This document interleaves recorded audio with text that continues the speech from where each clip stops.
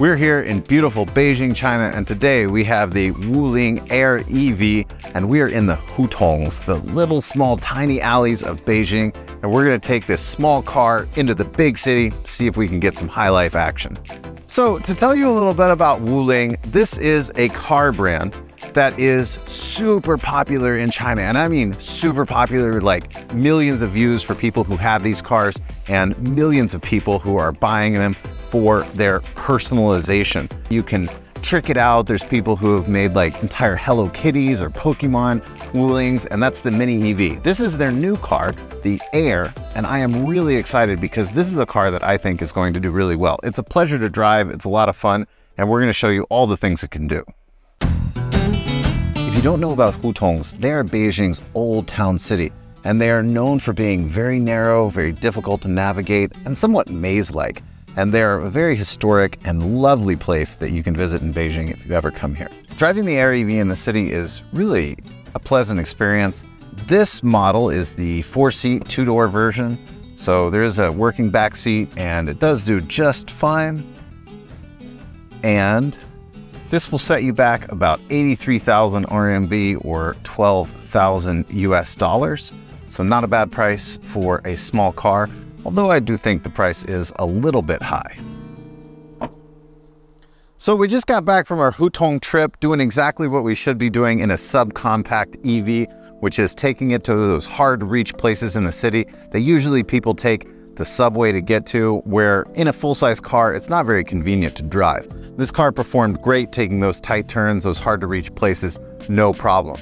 If you like subcompact cars, but maybe you're like, I want 4 doors, I want it to be a little bit bigger, Wuling also has the Bingo, which is a 4-door car, same price range and similar features. The Air and the Bingo both feature pretty similar specs, with the Air being a 28 kilowatt hour battery as well as a 300 kilometer range. The Bingo being a little bit bigger with a 32 kilowatt hour battery and the range being just a little bit longer at 333 kilometers. The Wuling Air has a lot of interesting stylistic components. Across the front here, which breaks up the bunted look, is this halo. And it has a LED strip here, which is a running light, which is going to increase your visibility, which in a small car is pretty important. The LED lights look great on the road, and you can see everything that you need to see. And across the front here, we have the Wuling logo, which is your charging point, which is a really interesting choice, and it lights up and looks good as well. Being a subcompact car, you really are not going to get the sleekest, the coolest looks. And when I said this is a boxy feel, that's kind of being the most generous I can with it, because this is a slab. And there is this black trim to break it up. There's this decal sticker here because this is the same color paint as it is underneath it, and that's okay. The looks of this, overall, it looks good, but it doesn't look great. The back of the Air continues to give it a designed feel, having this wingtip here to break up the boxiness, having this halo strip here to increase the visibility as well, and the cohesiveness of having it in the front and in the back. And of course, you've got your brake lights here and a working hatch. It features keyless entry and keyless start, and the key itself looks pretty good. 360 cameras for when you're taking tight turns and backing up. You have your no-touch start, as well as your shifter for parking, reverse, neutral, and drive. So you can take some stuff around.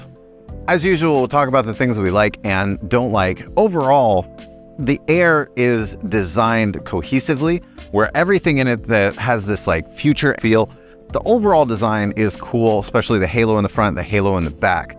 The other thing that we like is, of course, the fast charging, the convenience of having a small subcompact car to go to those places in the city that are normally hard to drive. The other thing is the Mini EV from Wuling was a car that got heavily customized, and I would expect to see that those things will be available for this car once it's on the market and a lot of people get it. As for the things that we don't like, the pedals have 2 problems. One, they're accessible from the side seat passenger, which is a bit of an issue because side seat driving can actually happen if the passenger extends their legs into the accelerator or the brake pedal.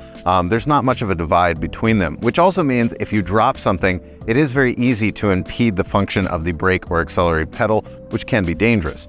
The other thing that we don't like is The pedals themselves do not have a 1-to-1 ratio, so depending on how much you press, you're not exactly going to get as much as you might expect from the brake or the accelerator. The third thing that we don't like is the seat adjustability, which cannot be adjusted vertically, and that is due to the battery, which has to be shrunk and makes it a little bit higher, taking away from the interior space just a little. The good things are it doesn't drive like a golf cart.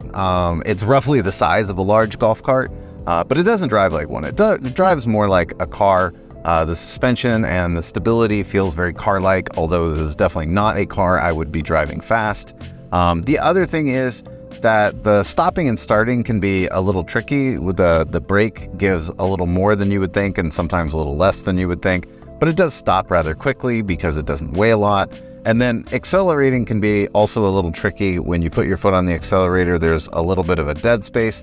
And then also to get to be going fast, one of the things that I would say is not even I don't like, it's just a holy cow, this is a really bad feature, is on the middle console is your parking brake. If you're driving and you pull up on it, it will act just like you pulled up on a manual parking brake and start to engage, which can be quite dangerous. So if your window's down and you want to roll it up, the button haptically feels exactly the same as your roll up. The button itself is a little bit of a texture to it that feels different, but it's really easy to confuse it. And I did just that while we were driving, and the car made a horrible grinding sound, although it did not stop. The price of the Air and the Bingo, to me, is a little bit high. But if you live in a highly population dense city, thinking like Tokyo, Beijing, or New York, 8 million people, Beijing has 22 million people, these places, a subcompact car like this is very convenient. So if you have the money to spend, both of these are really good options. So if you have any ideas about our next video or what cars we should be looking at, please drop us a comment and don't forget to like and subscribe.